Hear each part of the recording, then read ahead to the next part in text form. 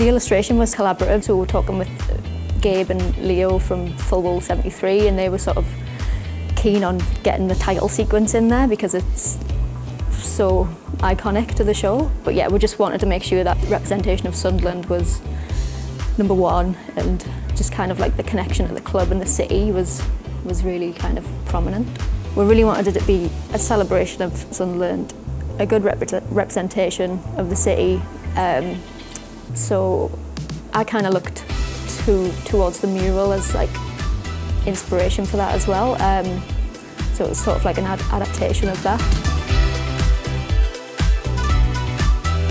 But I'm really grateful that the clubs look to the local scene for something like this, because for me it's amazing having a client like SFC but also collaborating with the club. Like, it's kind of a dream job for me, and I hope that I represent Sunderland positively. So as a fan of the club, it's obviously amazing to have the words in association with myself. Yeah, it's so nice to kind of work with the club. Everyone's been super nice, and it's been really good to work with the club on multiple projects over the past few years.